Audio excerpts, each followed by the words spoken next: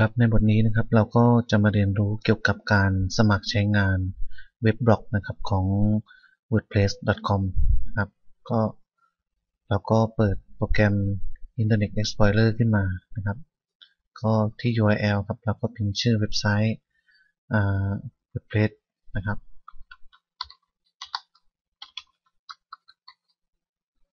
wordpress.com นะครับครับเสร็จแล้วเราก็มาที่หน้าเว็บไซต์ของ wordpress.com นะครับเริ่มต้นสมัครนะครับโดยคลิกที่ปุ่ม get start ตรงนี้นะครับ get started นะครับในการสมัคร wordpress.com นั้นนะครับเราจะต้องมีสิ่งหนึ่งที่สำคัญมากเลยก็คืออีเมล address นะครับซึ่งก็ในช่องแรกนี้ครับเราก็จะมากรอกอีเมล address นะครับที่จะใช้ในการสมัครใช้เว็บบล็อกของ wordpress.com นะครับ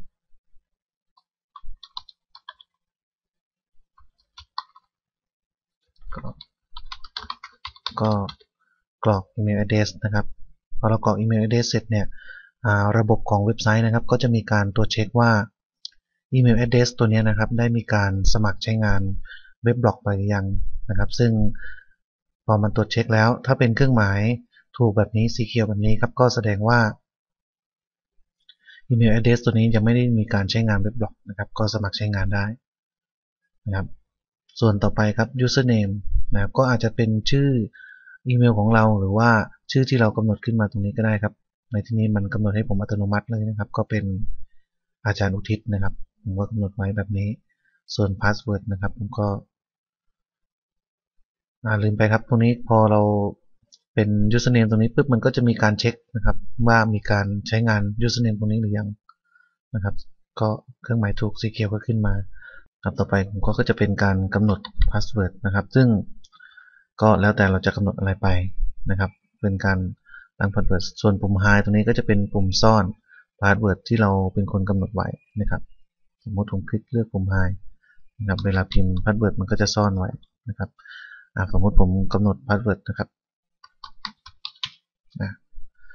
ในส่วนของ password เนี่ยมันจะมีส่วนของรายละเอียดในการกำหนด password อยู่นะครับว่าตัวที่จะต้องใช้ในการกำหนดpassword เนี่ยนะครับ password ที่ดีเนี่ยนะครับ password ที่ดีเนี่ยจะต้องประกอบด้วยอะไรบ้างนะครับแล้วก็สังเกตตรงนี้นะครับสมมติว่าผมใส่ตัวอักษรไปด้วยนะครับก็เป็นอาจารย์นะครับอยู่ที่ให้ S อย่างเงี้ยนะครับแล้วก็เติมเลข00เข้าไปแบบนี้นะครับpassword ก็จะใช้งานได้ก็คือต้องประกอบด้วยตัวหนังสือตัวเลขนะครับแบบนี้ถ้าใครต้องการไม่ต้องการให้พาสเวิร์ดยาวนะครับกับพาสเวิร์ดสั้นๆก็เราก็ลดตัวหนังสือบางตัวลงไป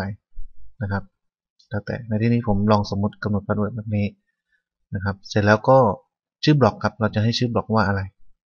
นะครับในที่นี้ผมก็ให้ชื่อว่าอาจารย์อุทิศเลย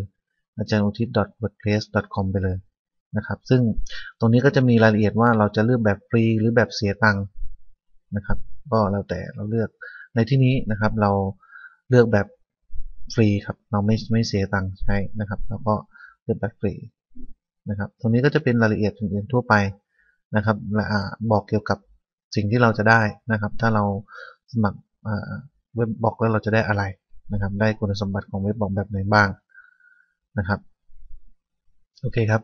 เสร็จแล้วก็มาคลิกที่ปุ่ม create block นะครับคลิกครับเพียงเท่านี้เราก็ได้เว็บบล็อกไว้ใช้งานแล้วครับก็ก่อนที่เราจะสร้างบล็อกได้หรือจะเข้าใช้งานบล็อกได้นะครับโดยระบบของ wordpress.com ก็จะทำให้เราเนี่ยต้องกลับไปที่อีเมลที่เรากรอกไว้นะครับเพื่อไปเช็คเพื่อregistration นะครับในอีเมลของเราแล้วก็เปิดใช้งานเว็บบล็อกได้ทันทีก็ผมก็กลับไปเช็คเมลนะครับซึ่งเข้าไปที่เว็บไซต์ hotmail นะครับแล้วก็กลับไปคลิก verify นะครับก็เข้าอีเมลไปนะครับ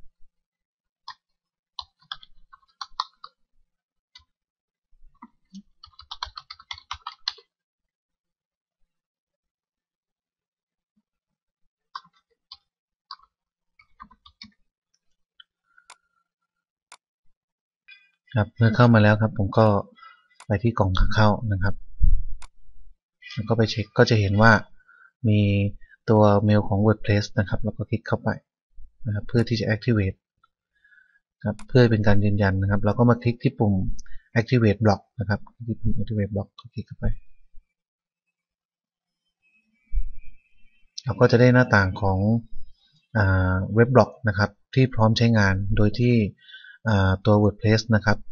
ได้รับการ activate ของเราเรียบร้อยแล้วครับเมื่อมาถึงหน้าต่างนี้นะครับเราก็คลิกนะครับ next step นะครับแล้วก็ follow ในที่นี้ก็คือการที่เราจะให้เว็บบล็อกของเราเนี่ยมีการ connect ไปที่อะไรบ้างซึ่งเราจะเลือกหรือไม่เลือกก็ได้นะครับก็แล้วแต่เราซึ่งเป็นคุณสมบัติใหม่นะครับของ WordPress นะครับเราก็คลิก step next ไปนะครับแล้วก็ set up your blog นะครับก็ค่า title หลักของบล็อกเราก็คืออาจารย์อุทิศอย่างที่ผมได้สมัครไปนะครับแล้วก็ tagline นะครับแล้วคลิก next step นะแล้วก็เลือกธีมนะครับก็เลือก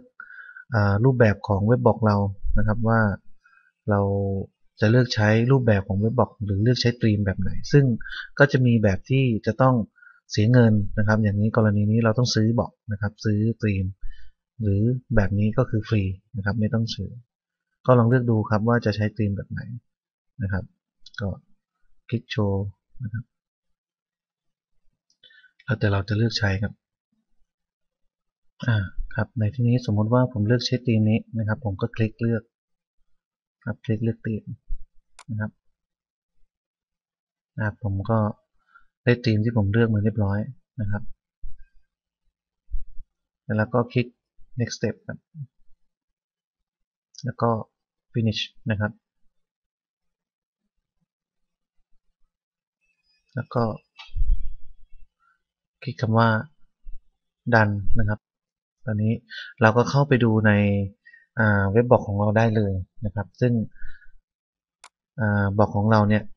นะครับก็มีธีมตามที่เราได้เลือกเสร็จเรียบร้อยแล้วนะครับแบบนี้นะครับต่อไปพอเราจะเข้าไปที่บล็อกของเราก็เข้าไปแก้ไขหรือสร้างบทความได้เลยนะครับ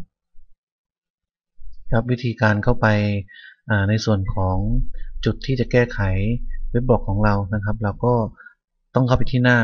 แดชบอร์ดนะครับก็ซึ่งถ้าจากหน้านี้ครับเราก็พิมพ์จากตรงนี้เข้าไปก็ได้นะครับก็คลิกนะครับตรงนี้เข้าไปนะก็จะเข้าไปอยู่ที่หน้าแดชบอร์ดของเราซึ่งเราก็จะได้เรียนรู้ในเรื่องต่อๆไปนะครับแบบนี้นะครับนี่ก็คือว่าเว็บบอร์ดของเราเนี่ยนะครับก็ถือว่าเสร็จสมบูรณ์แล้วครับ